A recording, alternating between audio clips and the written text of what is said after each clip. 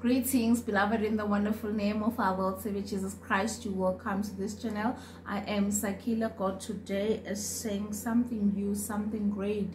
A surprise is going to happen in your life. Hallelujah. It's amazing because when we talk about something great, something new, it is something that is unexpected. When we talk about a surprise, we're talking about something that we never really know what exactly is, but we know that it's going to change our lives. We know that it's going to actually make us happy. Hallelujah. So let us quickly then look at the book of 1 Corinthians chapter 2 verse number 9.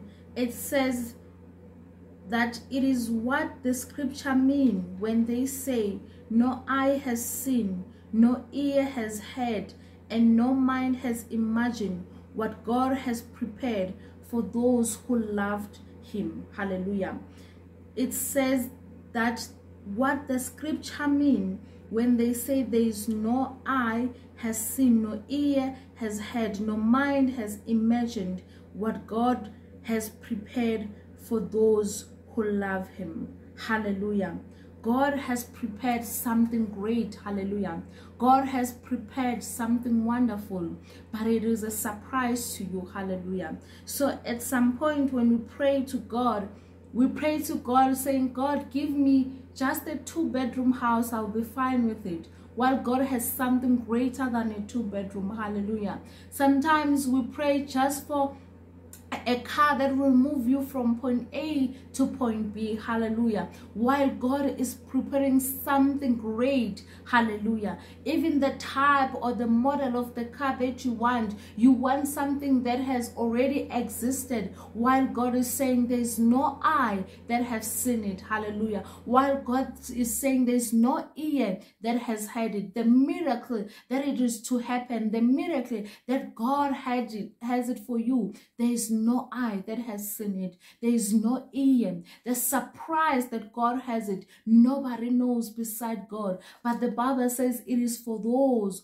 who love him. Hallelujah. If you look at verse 10, it says, but it was to us that God revealed these things by his Spirit. For his Spirit searches out everything and shows us God's deep secret. Hallelujah. The Bible says the Spirit of the Lord searches, the Spirit of God searches and shows us deep things and great things. So now if you want to see the secreted thing in the kingdom of God, it means you must also be in spirit. Now it brings us to the importance of being in spirit, the importance of being spiritual in the kingdom of God. The Bible says there are things that are not going to be revealed to every one of us, but to those who are in spirit. Hallelujah. Meaning it is important to be in spirit. I can pray and bless you in general, but when I call